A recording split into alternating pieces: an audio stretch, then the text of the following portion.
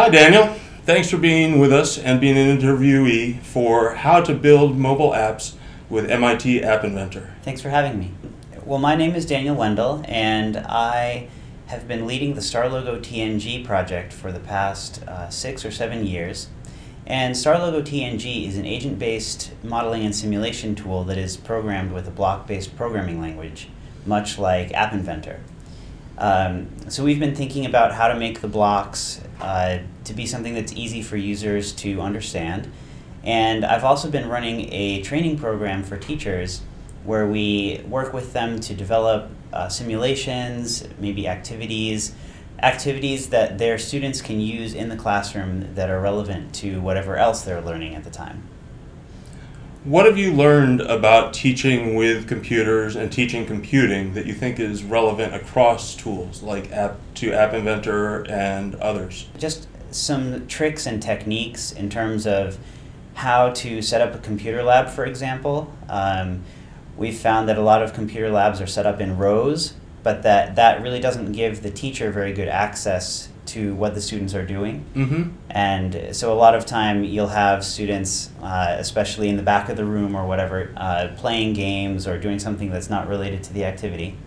So having the screens face inward with the teacher in the middle lets the teacher do minimal walking while still being able to spend a lot of time with each student looking at what they're doing. Another technique is pair programming, or just pair work in general. We found that if we have a driver and a navigator, where the driver is the one managing the keyboard and the mouse, and the navigator is the one reading the instructions and kind of telling the driver where to go, what that does is help to keep both of them engaged. Because if each person has their own computer, then if one person is bored, they can, again, go off, open up another tab in their browser and do whatever. But if it's your responsibility to be helping one other person, then both people have to agree to go off track. And so that really reduces that problem. If you are doing pair work, to be aware of the team dynamics and to really enforce switching off between the two roles. Otherwise, we find that one student tends to dominate, and they are supposed to be driving, but they end up taking the instruction sheet and also navigating themselves through the activity. And then one person just sits there and shuts off from the activity.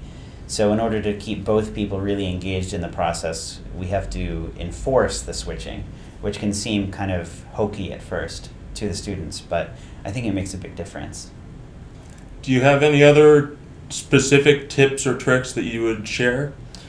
There is one more, which is that the computer is more interesting than anything the teacher can say, as a rule.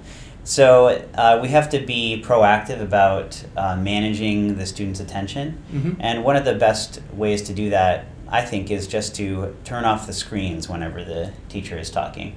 And especially if you have a room where the laptops or the computers are around the outside of the room, then it's very easy for the teacher to just say, all right, screens off, and to be able to verify that all the screens did turn off, and then take the attention of the class for a minute.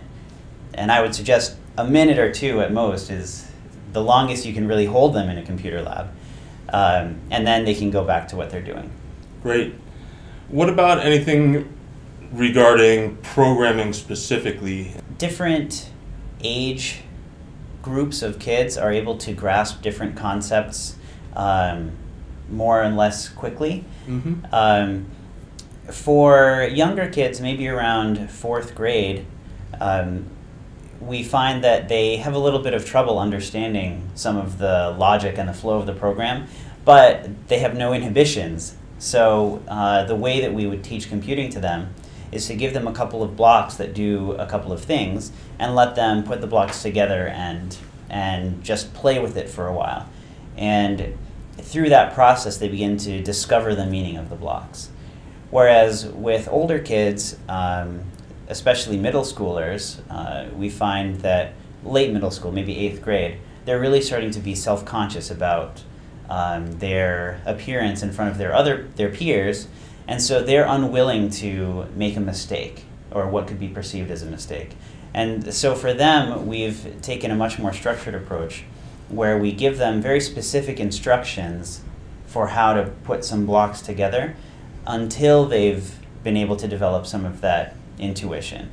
And they are more able to follow that sort of instruction and detailed direction, whereas the younger kids aren't.